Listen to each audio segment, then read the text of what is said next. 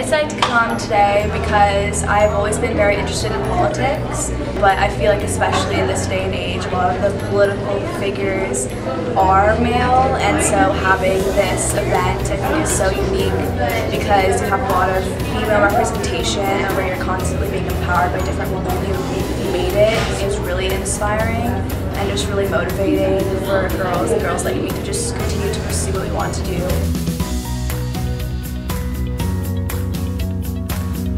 Your job to stand up and find your place and find your voice so that you change the conversation, you change the landscape. And it doesn't matter that you're Republican or Democrat or liberal or conservative. Basically what you are is you're women, and you can change that dynamic.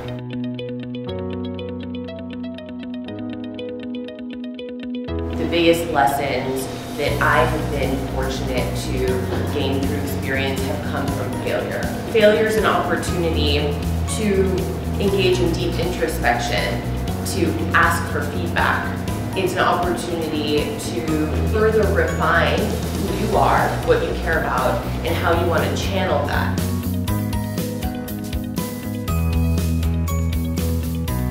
I decided to come today because I'm really passionate about girls in leadership. I've been through failure before. I ran for ASB and I didn't get it, but that failure made me want to do it again and keep going, so I came here to learn more about how I can do that. Honestly, I've never been in an environment like this before, and I've never felt the amount of confidence that I feel here. And I just feel like there's a bond here that is so different from anything else, and it's amazing.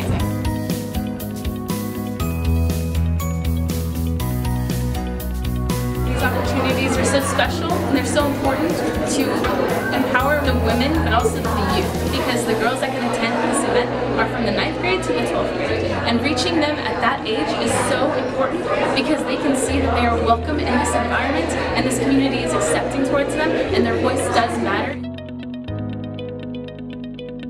I can choose how to move forward with my life. That's how I would say that you deal with anything in your life, big or small, is that you can always focus on what you can do and the decisions that you can make to move yourself in a positive way, to make progress for yourself, for your family, and to get yourself ahead. I think the most exciting part was listening to Lucy Flores. I really liked her story and how, again, she overcame all those obstacles and how she's such a successful woman now, so it was very inspiring. I just think that we have to inspire more girls to have bigger goals and not limit themselves and know that they can achieve anything.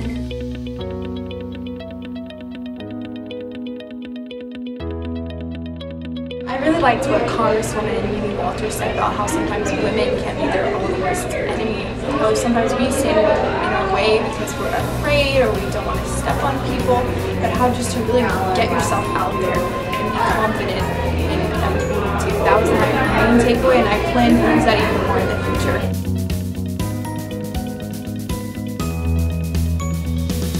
Stand up for what you believe in, have confidence in yourself, and know that every single person in this room can make a difference. And don't be afraid to put yourself out there, because people are going to criticize you for no matter what you do and what you say, but as long as you believe, that's what the most important thing is.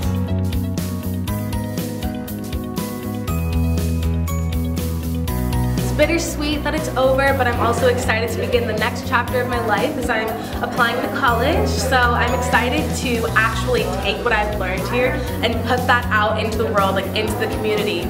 So while it's sad this is my last conference, I really just hope more girls are able to discover this.